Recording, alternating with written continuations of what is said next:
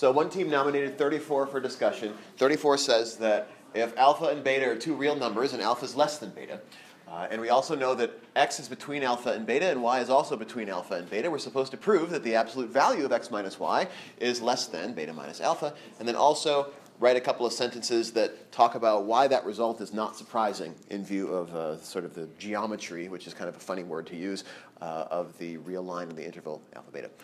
So what was where you feel like you're getting stuck on 34? What did you? So for the second part, I was able to describe it geometrically. Like I understood that if x and y were both within the interval alpha beta, the distance between x and y would be less than the distance between alpha and beta. Okay. But I didn't know how to prove it. Well, so I didn't. You did prove it in part A, I guess, is the point. So let me get that sentence that you just said that was your interpretation. So if x and y are in the interval alpha beta, how did you finish that sentence? Then the distance between x and y is less than Then the distance between x and y must be less than the distance between alpha and beta. Right. And so one of the weird things about the statement of this problem is they use the word geometric, which makes us think of like shapes and areas and volumes, and really it's just asking us to interpret this result in terms of distance, which your sentence does. I was emailing with somebody who had a good diagram for this. So what might a diagram look like that would testify to the truth of this statement? Yeah, well, you'd have to use a number line. And we're given that alpha is less than beta, so we know for sure that alpha and beta are situated like this on the real line. Put an R out here. Okay, and then x and y, we don't know how x and y compare one to another, right? We just know that x and y are each inside of the interval, the open interval from alpha to beta. So they might be arranged in this way if x is less than y. They might be arranged this way if x is greater than y. X and y could actually be the same number. We don't know that. But the point of the proof that you did at the top of the page is that whatever distance exists between x and y, it can't be any larger than the diameter of the entire interval. In other words, the distance from alpha to beta, right? So the blue distance here has to be less than the red distance. That's the geometric interpretation they're looking for. Because we know that alpha is less than beta, we know that beta minus alpha in particular is a positive number. And because it's a positive number, beta minus alpha and the absolute value of beta minus alpha are identical, right? So that's why we get away with interpreting this beta minus alpha on the right side of the inequality as the distance between alpha and beta, or another way to say it, the diameter of the interval. In 35, we have two different sets. We have a set E, which we don't really know anything about. We know it's a set of real numbers. And then we have a set A, which consists of the absolute values of all the elements of E, right? So these two sets have a relationship between them. And the point of this problem is to show that the relationship status is complicated, right? As far as the suprema and the infima of these two sets, they could relate in a variety of different ways that you explore in these cases. So I'm not really looking for a proof in these examples, but rather looking for some concrete examples that can illustrate how these different things can happen, right? And then kind of at the end, they ask you to make just a conjecture about when each of these things happens. But we can be really concrete in the beginning. Does somebody have an example of a set E that they use to show that there is a case in which the suprema of E and A are actually equal? What's an example for part A? I use E equals the set from 0 to 5 over 0. Okay. So E is just the list 0, 1, 2, 3, 4, 5? Yeah. Like this? Okay. So there's a set of real numbers. The supremum of E is 5. One of the things we didn't prove, but we could prove, is that the supremum of E is also equal to the max of E for this set. How do we know that, by the way? It's the largest number in the set. It's right. So whenever a set has a maximal element, that maximal element is also the supremum of the set. Right? That is something I think we proved a couple of weeks ago, right? When the max exists, it's also the supremum. Okay, so the max, the sup of E is 5. The great thing about working with a concrete set like this is now we can also say concretely what the set A is. I'm just going to write it in all of its glory first, right? It consists of the absolute values of all the elements from E.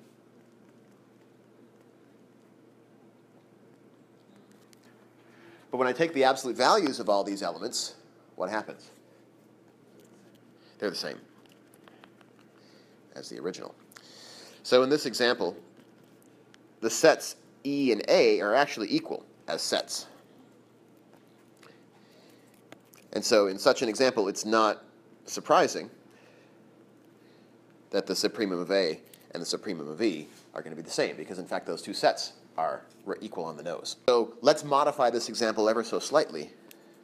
Let me take the 0 out of E and replace it with -6, as Matt's suggesting. Now what's the supremum of E? It's still 5, right? That's the maximal element. But now what's going to change in the set A? Right, I'm going to have a positive 6 here, so what's the supremum of A going to be? So now we've got an issue, right? So here's a case where the suprema of these two sets might not be the same. So my hope for you in this problem is that you sort of play around with examples, and you can play around with very simple examples like, you know, rosters of just 5 or 6 elements, even 2 or 3 elements you could probably get some mileage out of, right? Play with some really small examples to see how these different things might happen in the comparisons of supremum and infimum, and then try and make a conjecture. When I look at this, when I sort of score it, I'm not going to be looking for a perfect sort of proof at the end, but just sort of what lesson do you learn from these various examples that you play with in parts A through D. So question 39, what did the group that nominated 39 want to hear more about? Is that? So the burden of proof here is a proof, right? What we have to show is that the function d of xy that's defined, d of xy equals absolute value of x minus y. So we have the definition of a function. It's a function of 2 variables, if you like, right? So here's a function, and we have to show that that function satisfies all 4 of the properties that make it a distance function, or the word that we use in analysis is a metric, right? This is the chance for us to prove that the absolute value is actually capable of measuring distance between things in a coherent fashion, right? Because these are the 4 properties that a function of 2 variables has to have, a function that can compare the distance between 2 points has to have in order to make it coherent. So for example, we know from sort of geometry that anytime we measure the distance between 2 things, that distance is always a non-negative number, right? We never speak of a negative distance. And so the first one of these properties is we need to show that d of xy, this function defined in such a way, right, never gives us a negative answer. Well, how do we know that that's true? It's an absolute value, right? So we can... You could do a proof by contradiction. It depends. So the other question, and this is a question no matter what kind of proof you're writing, the other question is what material do we have to work with, right? What do we know that we can actually use and deploy in this proof? We happen to know, since d of xy is equal to the absolute value of x minus y, we happen to know properties of absolute value. In particular, what do we know about the absolute value of any quantity? I'm going to say for all z, the absolute value of z is so right, the definition is it's either equal to itself or it's equal to its opposite, right? Depending on whether z is positive or negative. That's the definition of absolute value. But we also know some properties of absolute value that might be relevant, right? What do we know about absolute values that's going to help us here? It can never be negative. We can kind of see from the definition of absolute value. We could prove that by breaking it into cases, but I don't think we want to prove that here. I just want to use this property of absolute value. So I guess maybe the theme here is I'm looking for you to connect the properties of absolute value that we know to the properties that we want to exist for a distance function, a metric, okay, the axioms, the 4 axioms that are here. So in this example, because absolute value of anything, no matter what, is always non-negative, that means that, in particular, the absolute value of x minus y, which is how we define this function, will always be non-negative. by properties of absolute value.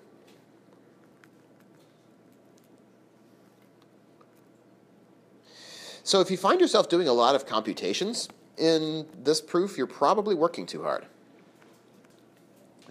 One of the reasons for having theorems and axioms and definitions and prior knowledge is that they help us to work smarter, work more efficiently.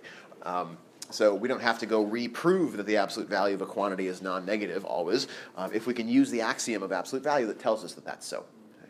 And so you should see in these 4 properties of a metric, each of those should be mirrored in a corresponding property of the absolute value, which we can take for granted. We don't have to reprove. So you just have to make the connection in this proof. So what we're doing in 38 is we're taking a set of real numbers, the alternating unit fractions, so sort of half of them are positive, half of them are negative, and we want to show that for any epsilon greater than 0 that we choose, no matter how small, there exists an element of this set such that the absolute value of x is less than epsilon. So you might recognize this statement. Now that we've talked about convergence, this sounds an awful lot like a statement about convergence of a sequence. Can we, by the way, reframe this? Now that we know what the definition of convergent sequence is, this is not something you'll do on the homework, but I just want to make this connection. How can we reframe this statement as a statement about the sequence?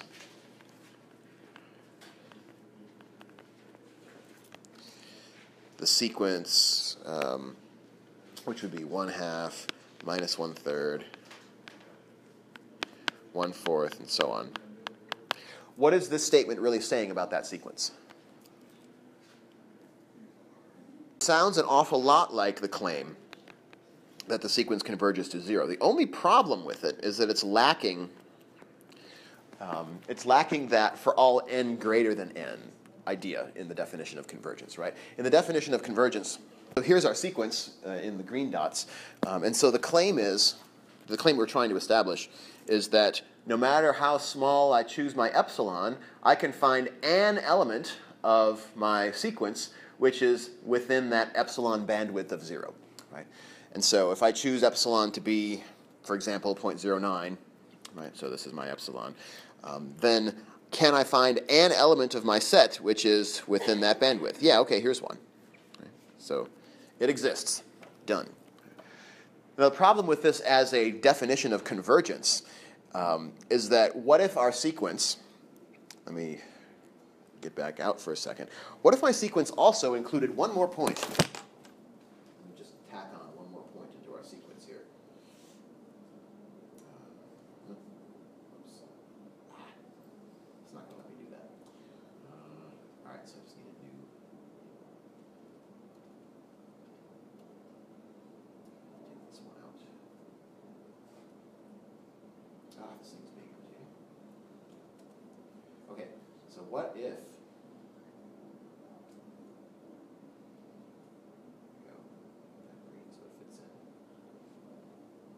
All right.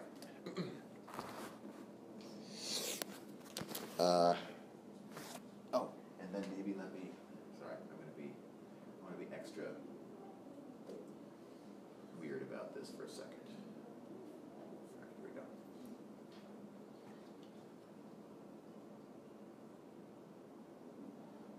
So now, what if this were my sequence?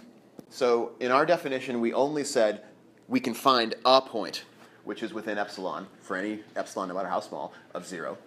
And that's true for this sequence, but it's not true for this sequence that there exists a capital N such that for all n greater than or equal to n, the sequence, all of the terms past that point are within the epsilon bandwidth of 0, right?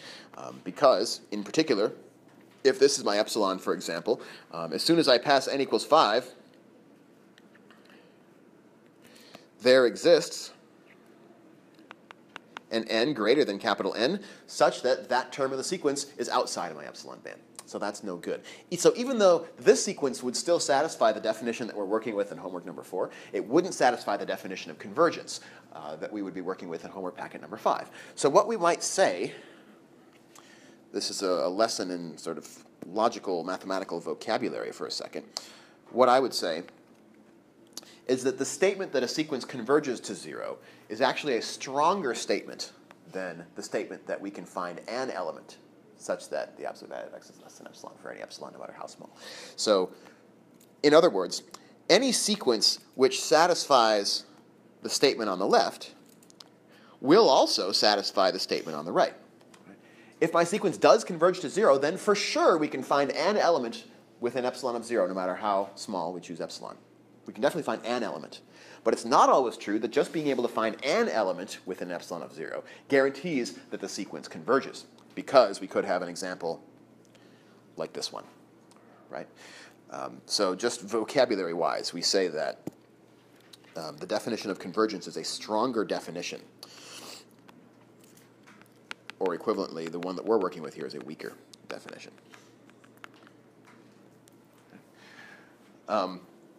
So let's jump ahead to part C of this. So in part A, whoops, didn't mean to get rid of that. In part A, we're just working with the form of these elements in the set and showing that rearranging this inequality, absolute value of the elements plus or minus 1 over n is less than epsilon, rearrange it, and you end up with a statement that looks like n is greater than 1 over epsilon, I believe. Right? Is that where you end up?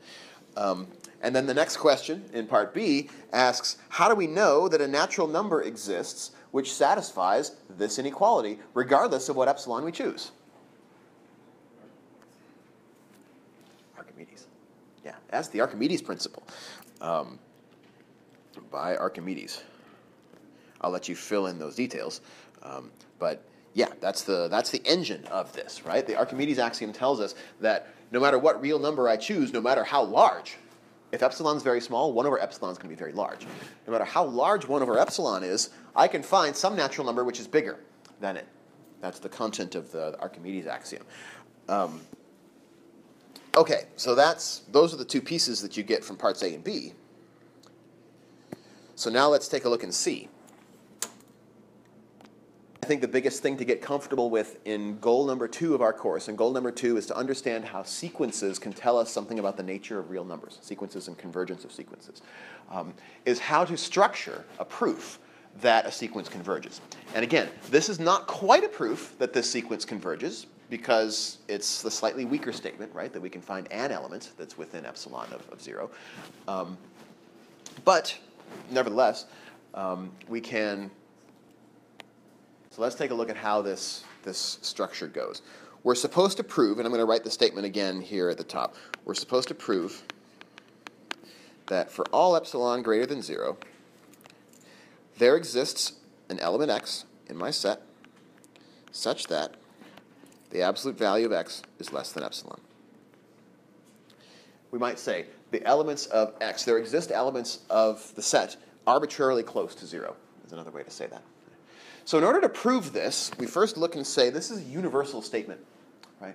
Meaning that our proof has to work for all epsilons greater than 0. That means that me, as the proof writer, I don't get to choose what epsilon is. I have to let the reader, or the invisible hand of mathematics, choose what value epsilon has, right? And so that kind of ties my hands a little bit. And it forces me to start out my proof by coming to grips with that fact. This is probably, those people who have taken real analysis before and have had to write a lot of proofs, the sentence, let epsilon greater than 0 be arbitrarily chosen, is emblazoned upon their brain, because so many proofs start this way. And a lot of proofs start this way because so many claims in analysis begin with this universal quantifier. For all epsilon greater than 0, no matter how small, ...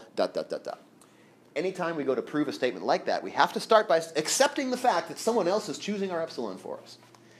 And so we'll just take their epsilon and we'll put it on the table and declare, I don't know what value this epsilon has, it's arbitrary. But my proof shouldn't care, right? My proof needs to work no matter what value that epsilon has. So feel free to copy-paste that sentence to the beginning of any proof that begins with for all epsilon greater than 0. And every proof of convergence of a sequence will begin with that quantifier. So we say, let's let epsilon greater than 0 be arbitrarily chosen, not by us, but by the forces of nature. So then we say, how do we know that there exists an n which satisfies the inequality that we found in A? Well, we decided in part B that that was the Archimedes axiom. And I'll let you fill in the filler words here. Because of the Archimedes principle, we know there exists an n which satisfies the inequality, and the inequality from A is n is greater than 1 over epsilon. Right?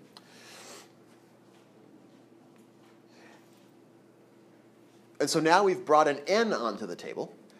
But what we're supposed to do in our proof is we're supposed to show that there exists an element of U, an element of the set U.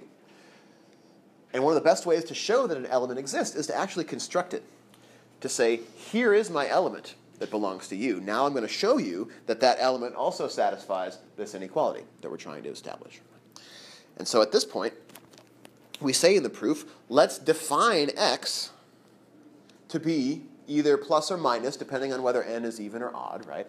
1 over n, where this n is this n, right? So for this value of n, we can construct an element of the set, which is either 1 over n or minus 1 over n. Right? Then all we have to do is show that that element, oh, there's another, that's another reason why I should try to copy-paste less. Yeah, this inequality that we had here should have been the same inequality from part A that we were trying to show.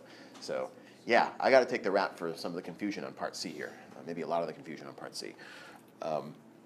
Because what we're trying to show, remember, is that the absolute value of x is less than epsilon. So what we should be proving down here at the bottom is that the absolute value of x is less than epsilon.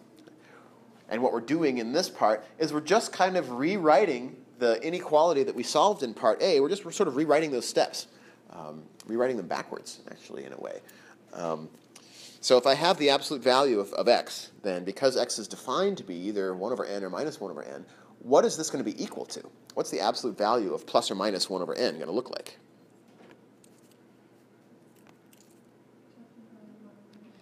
Yeah, it's just going to be 1 over n. Because if it's positive 1 over n, then it's going to remain positive 1 over n. And if it's negative 1 over n, that negative sign is going to go away because n is positive because it's a natural number. Right?